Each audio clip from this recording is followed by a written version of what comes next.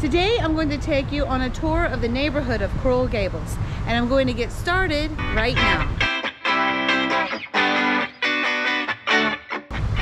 Hey everyone, my name's Jamey Prezzi. I'm a real estate agent in Miami, and today I'm going to take you on a tour of the neighborhood of Coral Gables.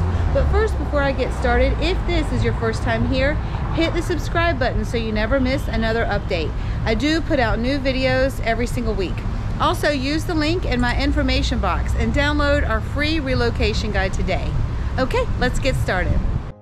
I really like to show this shot because you can see in the far top middle part of this screen is downtown Miami and Brickell, and Coral Gables is located southwest of downtown Miami and Brickell. This is really the hub of Coral Gables, downtown Coral Gables, and you can see there's condominiums in this area. And then from there it spreads out into single family homes, and also there are luxury neighborhoods that go along the coastline.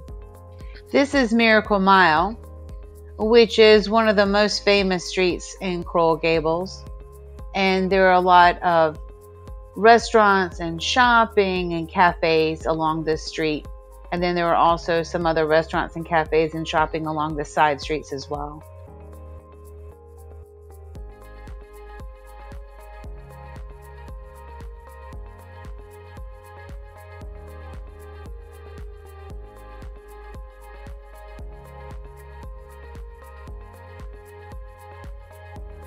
In some of the other parts of the city, I always tell you to search by zip code. But if you're truly looking for properties in Coral Gables, you really can just use the city name Coral Gables. And just to note, Coral Gables is a city inside of Miami-Dade County.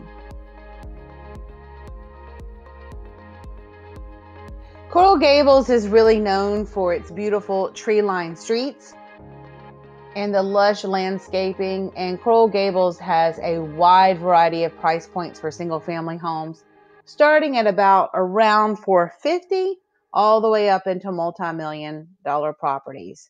For instance, there's one on the market right now that is $49.9 million in Gables Estates. This is a chart that I put together for you just to show you what is sold over the last 180 days. And you can see on average, the average 4-bedroom, 3-bath, 3,000 square foot home sold for around $1.9 million. This part of Coral Gables is the more eastern section of the city. And I'm about to take a right on a very popular road known as Old Cutler Road. And Old Cutler Road features some of the most luxurious homes in the city. For instance, two of the most popular luxury neighborhoods in this city are Coco Plum and Gables Estates.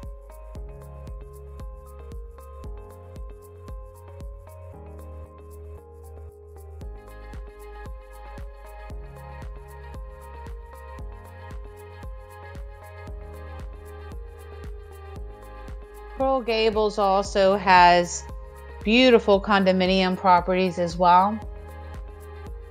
And they can start right around a couple $100,000 up into the several multi-million-dollar price point.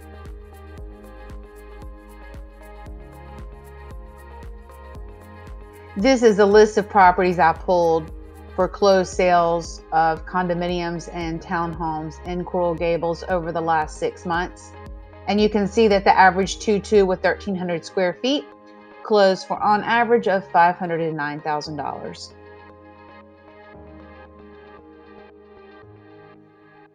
And what would be a video about Coral Gables without showing you the beautiful Biltmore Hotel? This hotel is still open and in existence today, which is amazing. It's a beautiful piece of property. It was built by a famous developer named George Merrick, and he is known as the founder of Coral Gables. And at one time, it had one of the largest pools in the world. And there were beautiful fashion shows and water shows and beautiful events. They still host beautiful events there all throughout the year. You have to go there for brunch. It's a beautiful, beautiful brunch.